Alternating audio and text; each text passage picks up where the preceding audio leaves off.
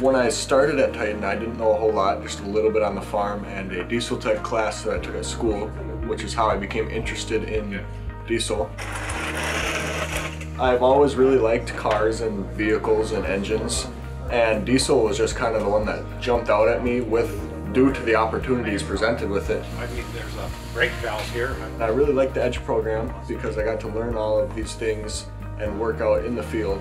And if I found out I didn't like it, I knew it before I already went to college and committed. This is what I want to do. I enjoy it.